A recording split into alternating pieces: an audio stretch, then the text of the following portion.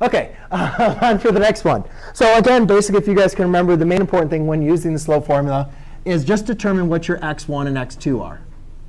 I always like to have the first point to the left be x1, y1. It does not matter which points, as long as this point is y1, x1, or x1 and y1, and this one's x2 and y2. OK?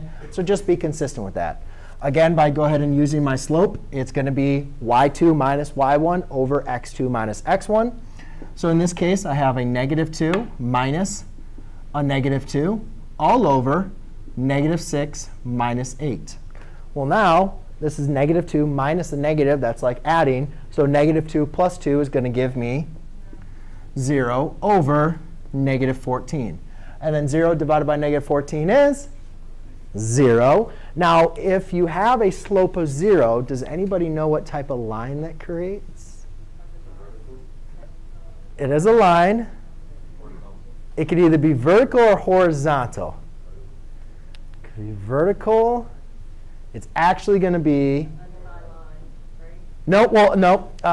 We'll get to it. I'll show you exactly the same.